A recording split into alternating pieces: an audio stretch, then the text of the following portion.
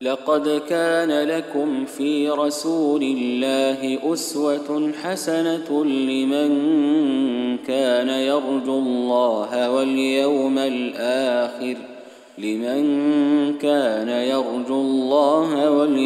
الآخر وذكر الله كثيرا. بسم الله الرحمن الرحيم. الحمد لله رب العالمين، وأشهد أن لا إله إلا الله وحده لا شريك له، وأشهد أن محمدا عبده ورسوله صلى الله عليه وآله وصحبه أجمعين. أما بعد, dear brothers and sisters in Islam, Assalamu alaikum wa rahmatullahi wa barakatuh, and welcome to this new episode of The Role Model, coming to you live every weekday at 2 o'clock p.m. Mecca time, during the month of Ramadan of 1444 Hijrah. One of the greatest forms of worship that a lot of us don't know of is pondering and contemplation and working your mind and heart, thinking about what's beneficial for you in this life and in the hereafter. This is what energizes your heart. It gives it its energy, the power, and the strength to go on. Allah Azza wa Jal praised such form of thinking in the Quran in so many places. Allah says, if we had sent down this Quran upon a mountain, you would have seen it humbled and splitting from fear of Allah. And these examples we present to the people that perhaps they will give thought. The Prophet ﷺ, as we all know, lived his first 40 years of his life in Mecca. Before becoming a prophet and a messenger and receiving the revelation, in the beginning, few years before that, he used to sit in seclusion in the cave of Hira, in the Mount of Nur. Doing what? Spending days and nights there, contemplating, pondering, and worshipping Allah Azza wa Jal without a sharia, without any direction, but only following his instinct and his nature.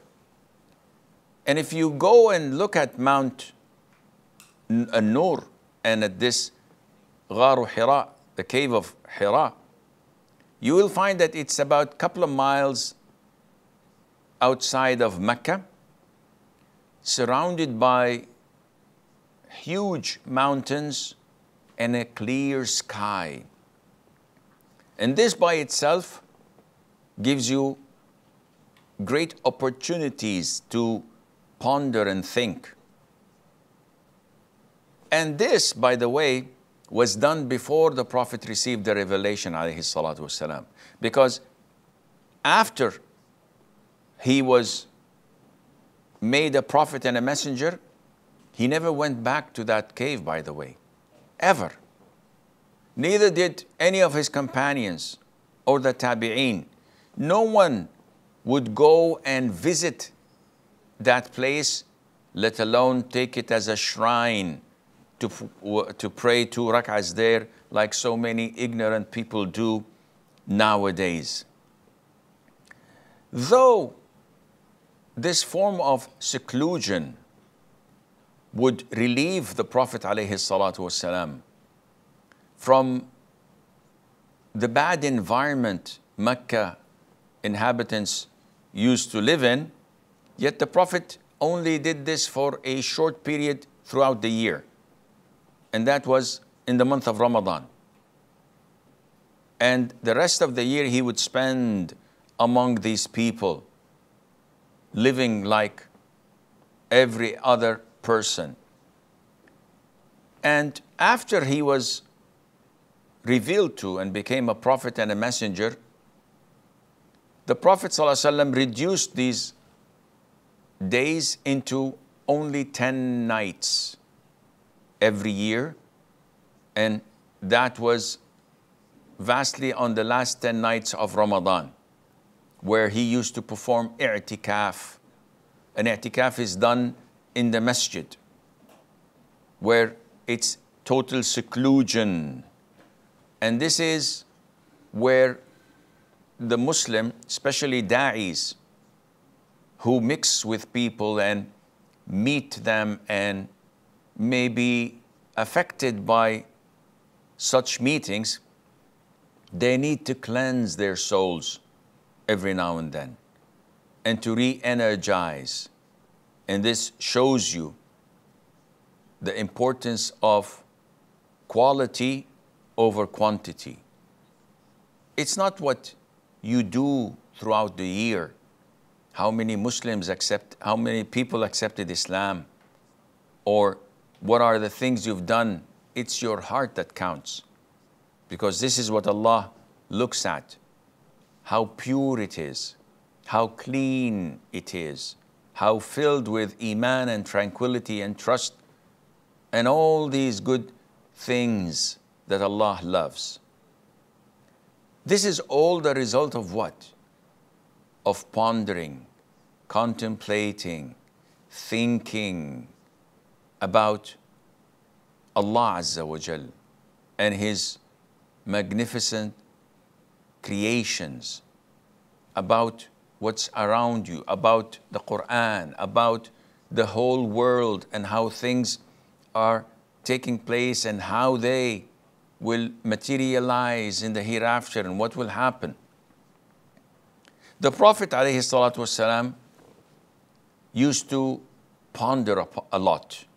So he used to be silent most of the time, prolonging his thinking and contemplation. Even at night, he used to offer night prayer. He used to offer tahajjud. He used to also contemplate.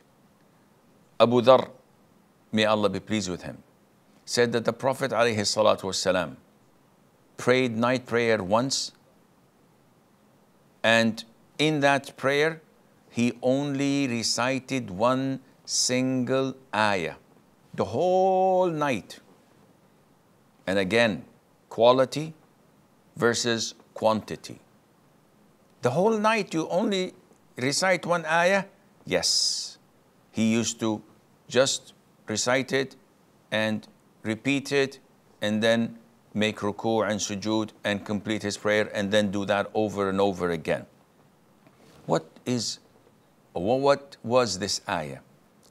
Allah says, what translates to, if you should punish them, indeed, they are your servants. But if you forgive them, indeed, it is you who is the exalted in might and wise. So the Prophet kept on praying to Allah, complimenting Him and praising Him, the Almighty, urging Him to forgive and to pardon His servants. Ibn al-Qayyim says, and this was the routine of the Salaf, that they would repeat one single ayah until the break of dawn.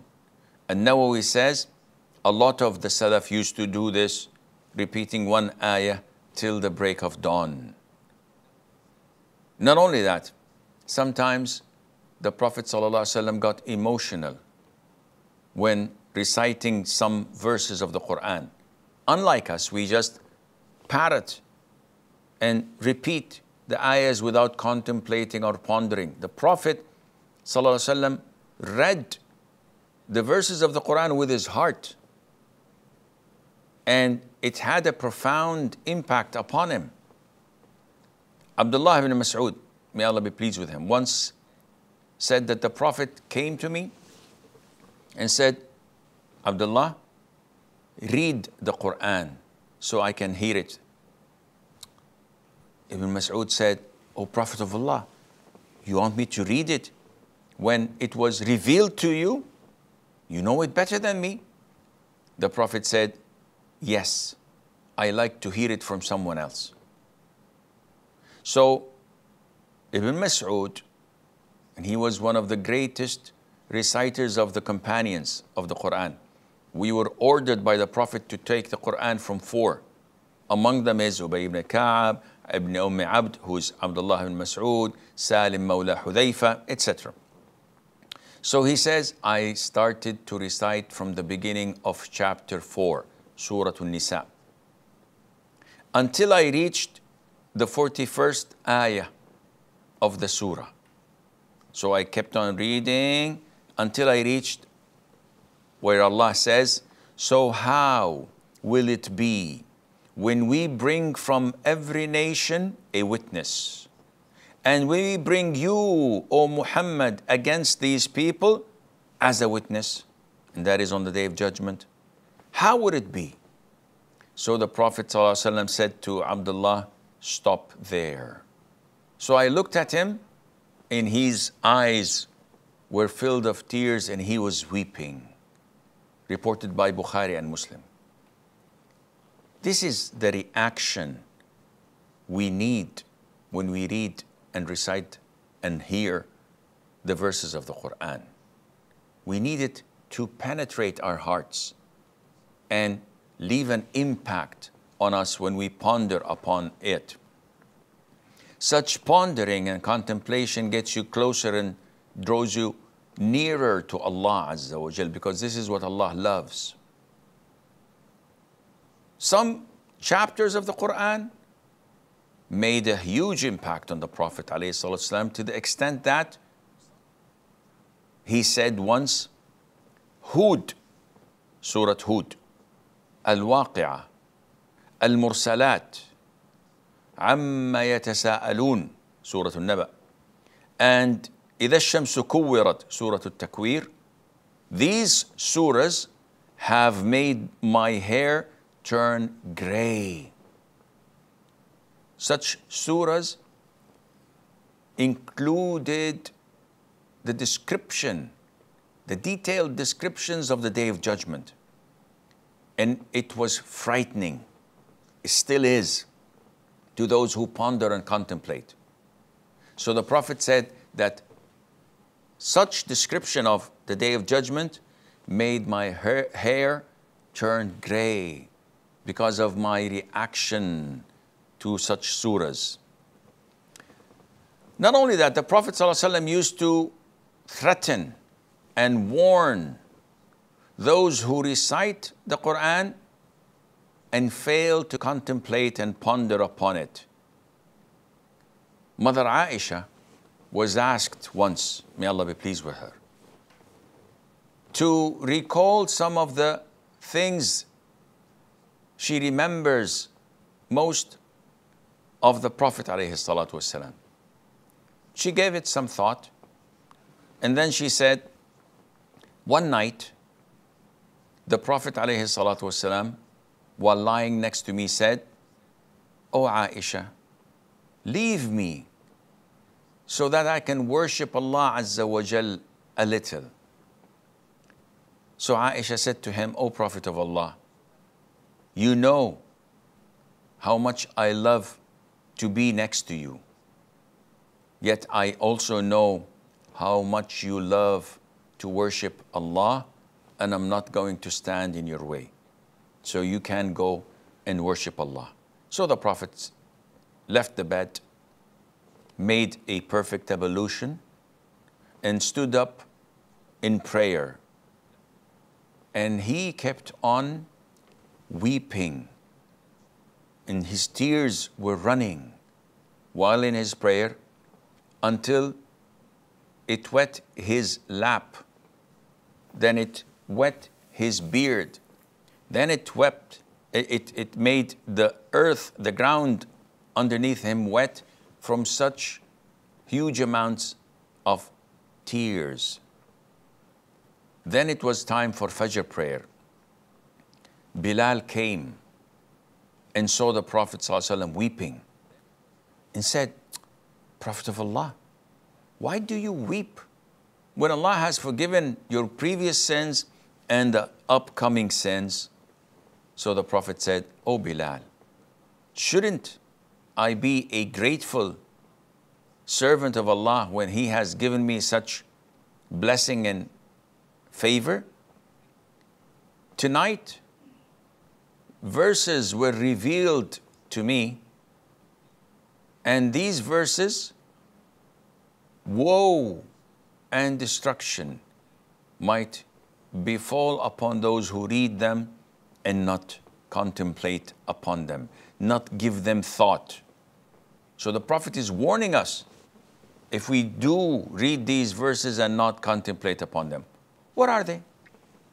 These verses are the last verses of Surah Al Imran, the last 10 verses, beginning with, "Indeed, in the creation of the heavens and the earth, and the alternation of the night and the day, are signs for those who, or are signs for those of understanding, who remember Allah while standing or sitting or lying on their sides, and give thought to the creation of the heavens and the earth, saying, Our Lord, you did not create this aimlessly.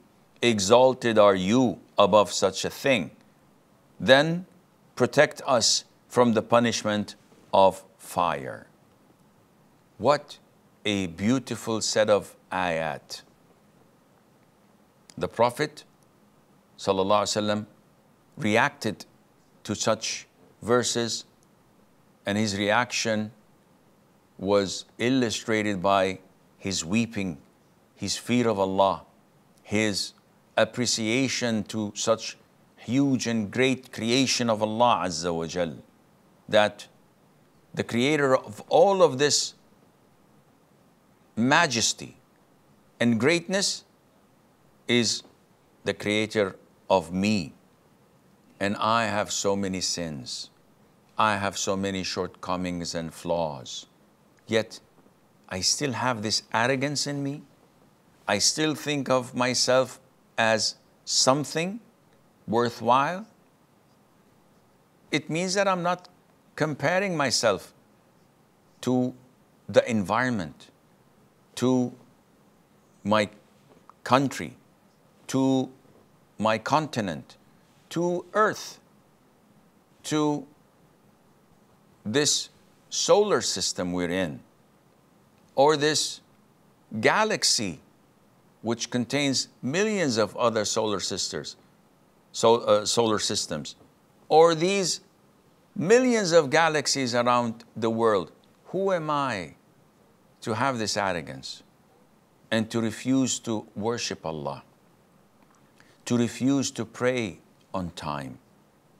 Who am I to indulge in such filth and sins which Allah abhors and resents? Yet I continue to do them, knowing that Allah is watching me and is Allah listening to what I'm listening to. If I don't contemplate upon these things, what will I contemplate upon? We have a short break. Stay tuned, and inshallah, we'll be right back.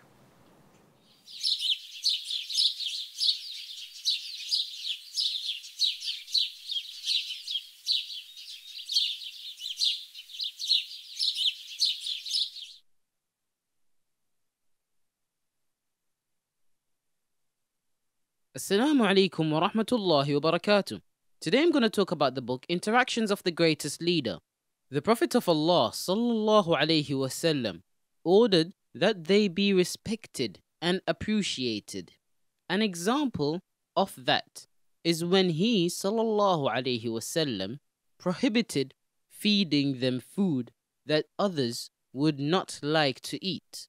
Aisha radiyallahu anha, may Allah be pleased with her, reported that the Prophet of Allah sallallahu alaihi wasallam was given a dab, a large type of lizard, as a gift, but he did not eat it. So Aisha, may Allah be pleased with her, said, "O Messenger of Allah, should I not feed it to the poor?" The Prophet of Allah sallallahu alaihi wasallam responded, "Do not feed them what yourself do not eat." That is a direct application of the saying of Allah, which means, O you who believed, spend from the good things which you have earned and from that which we have produced for you from the earth, and do not aim toward the defective therefrom, spending from that while you would not take it yourself, except with closed eyes, and know that Allah is free of need and praiseworthy.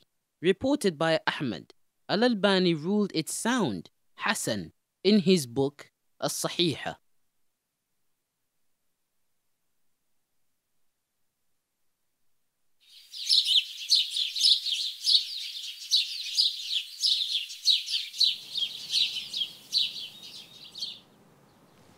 Assalamu alaikum wa rahmatullah and welcome back. Our first caller is Maymuna from Bangladesh. Assalamu alaikum. Alaikum assalam wa rahmatullah.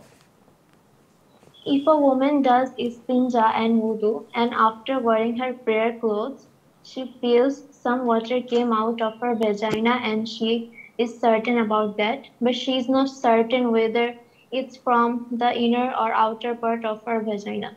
Since water coming from outer part of vagina isn't impure, only the inner part is, so will her prayer clothes be impure even she is uncertain? And does she have to repeat her prayers when she didn't know the ruling? Jazakallahu khairan. Wajazakum. First of all, such questions are not highly recommended to be aired on public platforms.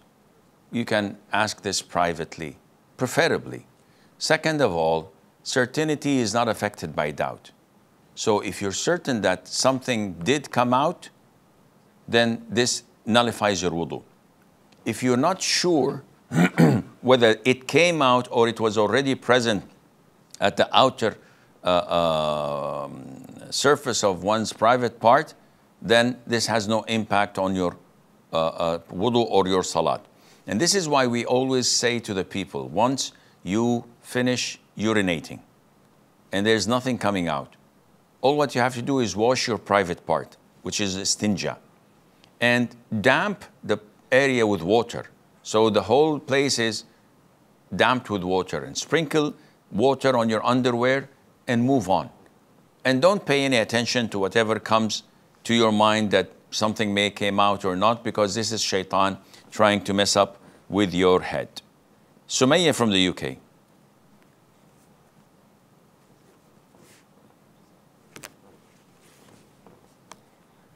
Sumayya?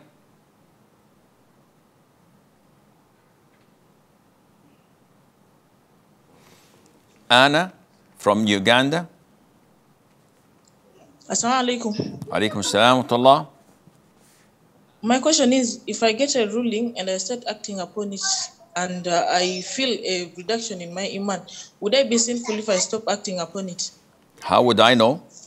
If the ruling is according to Islam, you have no choice whether it raises your iman or lowers your iman. You have to abide by it. So, generally speaking, such generic questions without examples, it's difficult to identify. But because it's a generic question, you get a generic answer. If a ruling is part of the Sharia, and once you apply it, you feel that your iman is being reduced, you have no choice. A woman says, I've just learned that hijab is mandatory, so I'm wearing it. But I feel that I'm intimidated by the people's looks and my prayer is not on time and I feel a lot of hardship. So is it best for me to take off the hijab? So the answer is no. Even if your iman is reduced, this is reduced due to other factors and not to implementing Sharia. This cannot be. When you obey Allah and implement the Sharia in your life, this cannot reduce your iman. This is attributed to something else, and Allah knows best. Ahmed from the US. Assalamu alaikum, Sheikh. Alaikum assalam wa rahmatullah. So, I had a question regarding similar to da'wah. I feel like sometimes in Ramadan or when I'm talking to friends, I try to give them da'wah and they respond with, oh, I feel like I know enough. I don't want you to tell me this, or Should I persist in giving them, or should I just leave them alone after I tell them once? Ahmed, when people are accepting what you're giving them, this is when you continue to give. When someone tells you to please stop and refrain, you should not pressure them or shove it down their throats. Rather, move on and look for someone else who would take your da'wah and accept your call. It is not wise to force people to listen when they don't want to listen. You don't have authority over them, and usually this would backfire.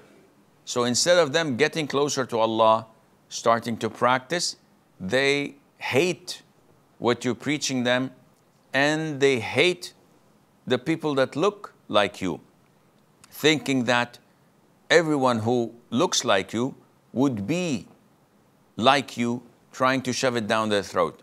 So no, you have to be wise in giving them or spoon feeding them according to their acceptance.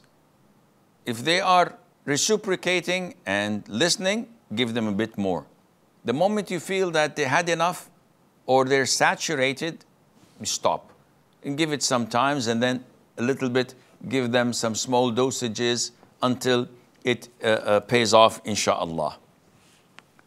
Suhaib from Pakistan. Assalamu alaikum, Sheikh. Wa alaikum assalam wa rahmatullah. Okay, Sheikh, my question is regarding prayer, that when I pray behind an imam, and whether it's a silent namaz or a loud namaz, in the first two rakats, I know that the imam reads Surah Fatiha and then he also recites an ayah, and in the third and fourth rakat, he doesn't do that, and I do the same following him.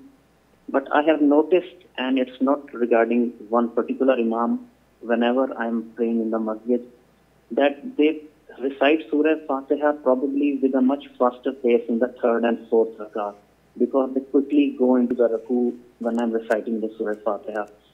So is there any case, is there any ruling that you have to recite Surah Fatiha faster in the third and fourth rakat? The answer is no. The Fatiha's pace is the same in all four rak'ahs. So if you're praying Dhuhr, the speed of which you recite the Fatiha as an imam or an individual or a follower is the same in all four rak'ahs. Unfortunately, a lot of those who lead the prayers don't have knowledge. And a very essential part of knowledge for the imam is to be aware of those praying behind him. So even if you recite the Fatiha, and most likely you will recite it in a fast fashion, you have to pay attention that behind you, there are those who find it difficult to read it as fast as you. They have problems with pronunciation.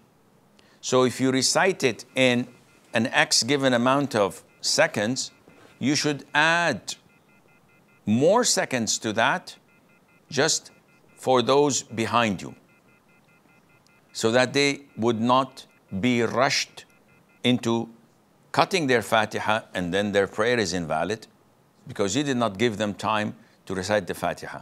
Unfortunately, the vast majority of those people who lead prayers, especially in small masjids, don't have knowledge. So they just read the Fatiha, I mean, Allah Akbar, not paying attention to the Fatiha, to how it should be recited, to how they should contemplate. And our episode is about pondering, contemplating on verses of the Quran.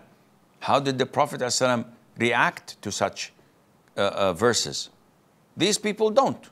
All what they care about is how many rak'ahs they're concluding, how many verses of the Quran they have read, especially in Taraweeh, if they finish the Quran during Ramadan or not. And this is not the right thing to do. Salma from the UK. Assalamu alaikum. Wa alaikum assalam wa rahmatullah. I apologize for asking this question many times, but I don't know a good way to give the girl who's like intimidating to actually give the money back, because I could just text her and ask her for her card details and send her the money, but then again, I feel like it would make things worse. So I don't really know like an actual good way to give her money. I wouldn't know either. How do you think I would know? This is your life. This is your neighbor. This is your car. So this is something, again, there are so many things, and I do encounter a lot of similar questions where people want to be spoon-fed. So, Sheikh, what happens if this happens? The answer is so and so. Okay, what if something like this happens? And they keep on cascading so many things. And this is not normal. The people are overthinking issues, exaggerating and inflating it, so where a small grain of sand becomes as big as a mountain in their heads. And this is a huge sign of OCD. And this is how shaitan messes up with your head. You should not expect the sheikh to tell you, okay, sheikh, I don't know how to give them their money back, and I don't have their bank account. Do I have to say to you, go and ask them? If I ask them, sheikh, I don't know, should I transfer it in UK pounds or dollars? Or can I use PayPal? And PayPal may take some commission from me or from them. And they keep on asking over. It's like a snowball. It's becoming bigger and bigger and bigger. You have to find out for yourself. You have to apply your logic.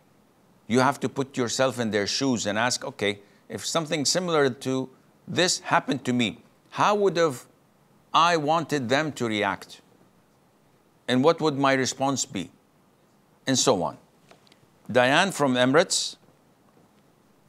Assalamu alaikum warahmatullahi, Sheikh. How are you? I'm fine. Alaikum assalam wa rahmatullahi wa barakatuh. Hayyak Allah. Thank you. So, Sheikh, my question was regarding the daily adhkar.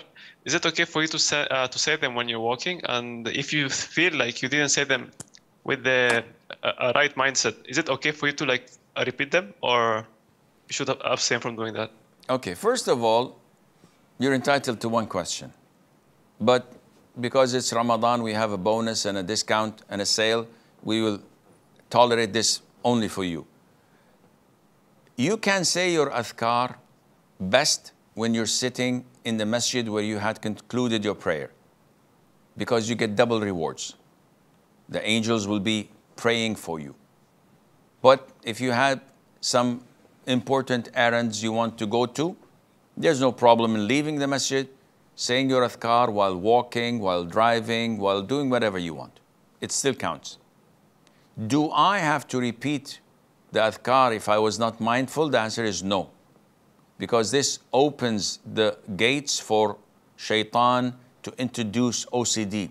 And you'll end up repeating prayers, repeating wudu, repeating the shahada, and all of this is not part of Islam, and Allah knows best. Salman from India. Assalamu alaikum, Sheikh. Alaikum assalam wa rahmatullahi wa barakatuh. How are you? I'm doing great, alhamdulillah. Sheikh, I know the hadith that we don't need to go to extreme while rinsing nose in wudu while fasting. So I inhaled water very slowly and carefully in wudu, but I mistakenly swallowed it. Now, I am not sure if water went inside my throat or not, but I am inclined that it may have got inside. So should I add this fasting after Eid, considering the fact that I have OCD and waswas in almost all Islamic practices, but alhamdulillah, I'm better now? The answer is no. Your fast is valid.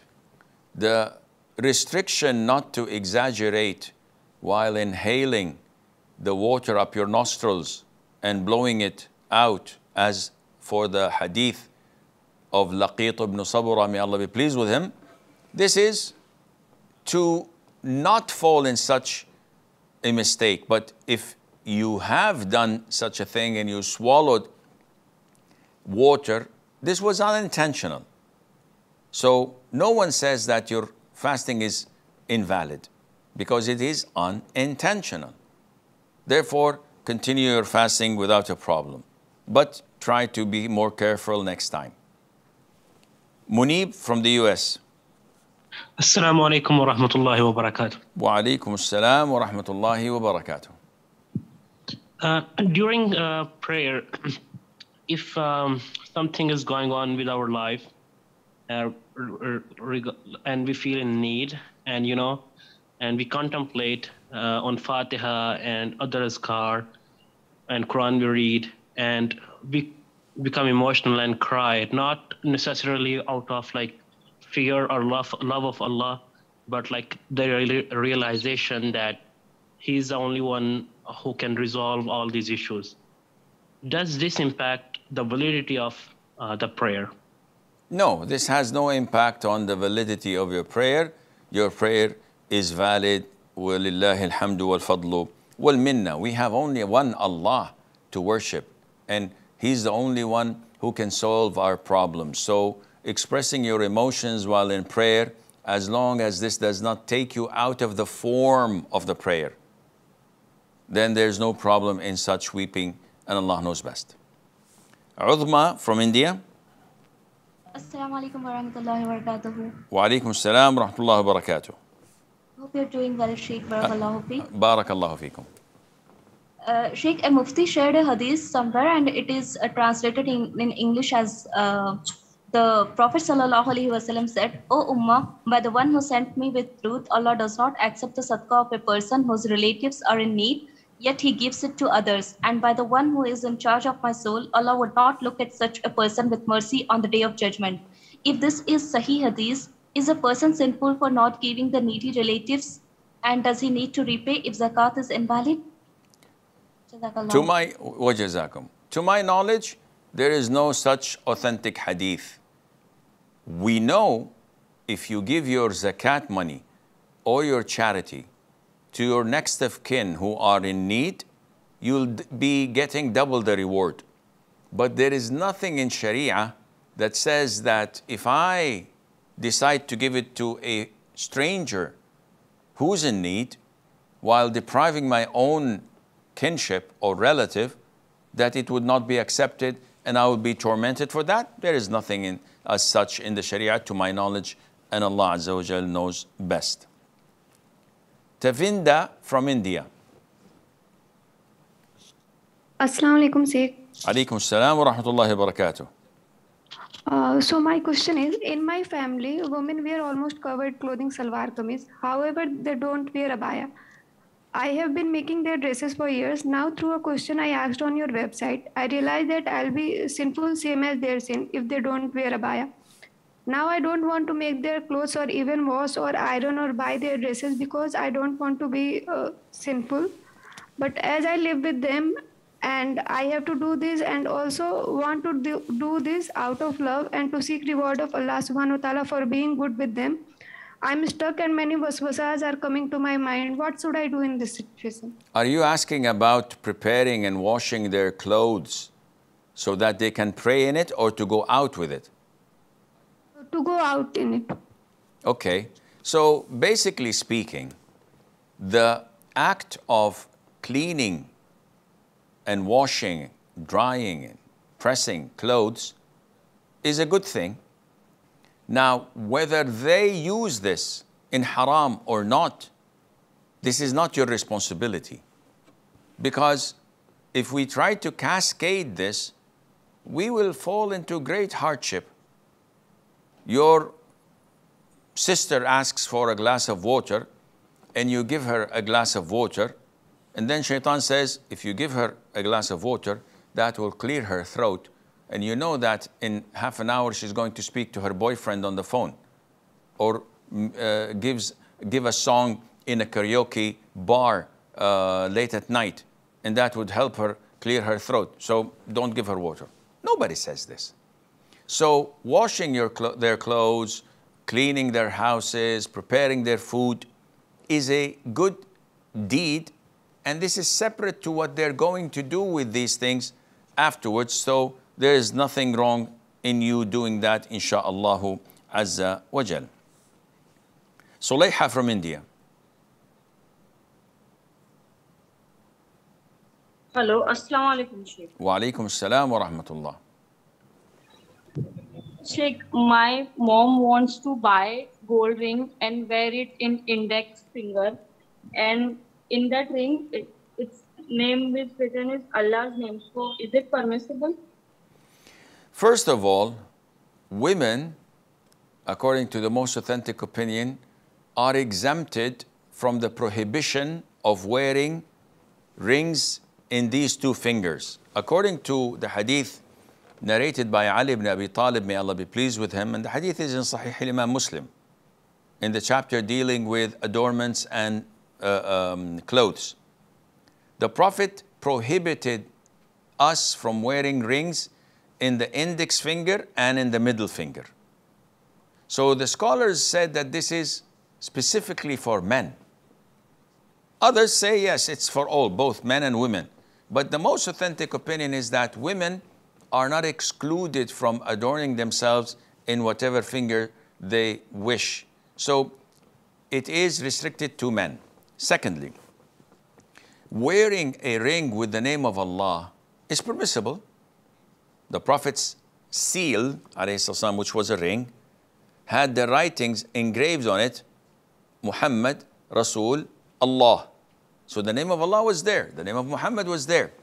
And some of the Salaf used to write or engrave reminders on their rings.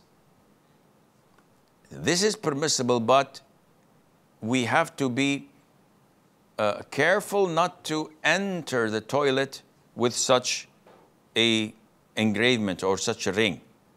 Like the Prophet, whenever he went ﷺ to answer the call of nature, he used to take off his ring. So we should do the same. Is it recommended? I personally believe that one should not do that, because usually when you wear a ring with only Allah's name engraved on it, what is the purpose? Most likely, you would think that this is a form of protection and to bring good to you. And this by itself is a minor shirk that can mount to major shirk. So you should refrain from that if you have such an intention, and Allah knows best. Al-Hajji from India. Assalamu alaikum, sir. Assalamu. So with regards to shortening prayers, is there any restriction on the purpose of travel? Like, can I shorten my prayers when I'm just going for a college program in another state? And say we have some foreign students. One question, excuse me. So what is your question, Hajji? When you want to go to your college, which is in another state, is there any reason or ruling on qasr prayer? Is this what you're asking about? Shortening prayers when I'm going to another state for a program, a college program in another state. Can I shorten my prayers? Okay. Do you live there, or just once in a year you go? No, just once. Okay. So yes, the answer is, of course, whenever you travel out of your city limit to another city or to another town, and the people consider this is a traveling distance, maybe 100 kilometers or more, in this case, you're entitled to shorten and combine the 4 rak'ah prayers of Asr, Dhuhr, Asr, and Isha. You can combine Dhuhr to Asr or Asr to Dhuhr, and you can combine Maghrib to Isha or Isha to Maghrib, while shortening it, and pray Fajr on time as it is, until you go back to your hometown, and this is a concession from Allah Azza wa Jal. Amin from the US. Assalamu alaikum. Alaikum assalam wa rahmatullah. Sheikh, my question is, if I lay on something that has the name of Allah, like kitab or maybe like my phone, is this considered kufr by accident if I lay on it? First of all, we have to distinguish between the intention. When I lie, and I'll give you an example. This happens a lot in masjids. And now it's happening less often than before because of my white beard. I am considered to be among the senior citizens.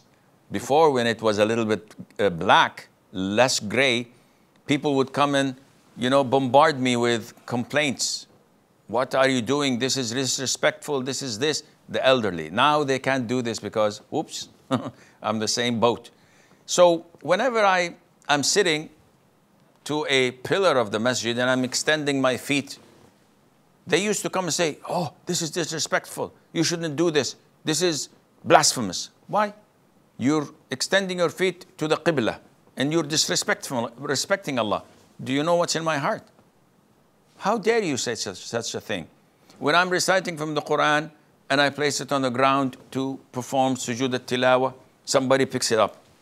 And I said, excuse me, it's my Quran. I said, yeah, I was just honoring it from the ground. He said, why would you do that? Oh, this is disrespectful. This can't be kufr. I said, says who? I'm putting my forehead on the ground. Is this kufr as well? The issue is, what is your intention when you extend your feet or place the Quran on the ground, or you lie on a book, or your mobile, of course, has nothing. You can lie on your mobile if you are not afraid of cracking it. There's no problem in that. The Quran is locked and closed and it's not there. It's only codes.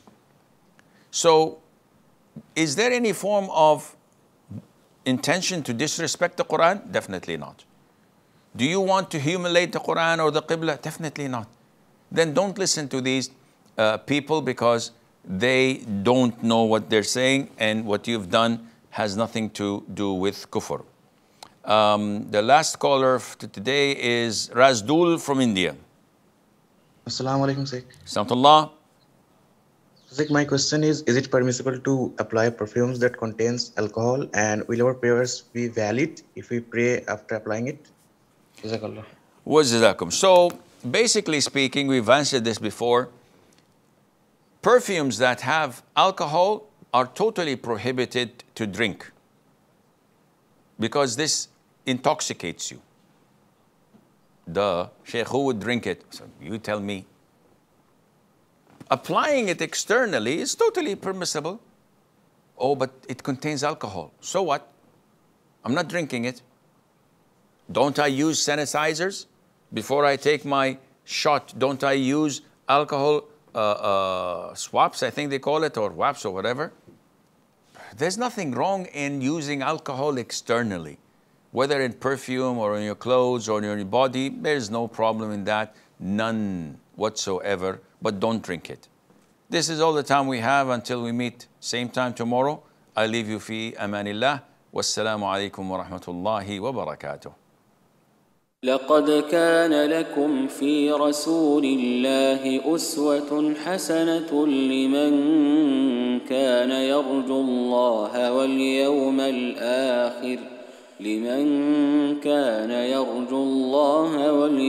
الآخر وذكر الله كثيرا.